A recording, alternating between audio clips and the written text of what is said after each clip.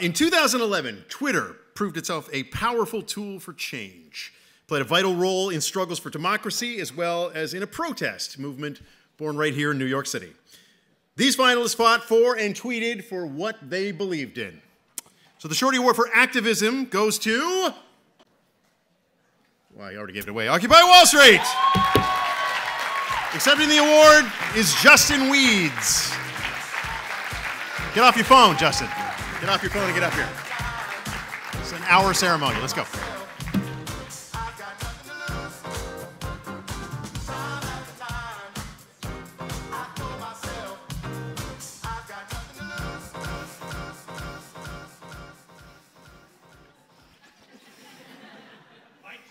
Didn't expect that. Mic check! You got to get better at that. Mic check! It's been 4 years since the worst economic fraud perpetrated in our country. And I have to say that nearly 7,000 whistleblowers have been arrested. Occupy Wall Street.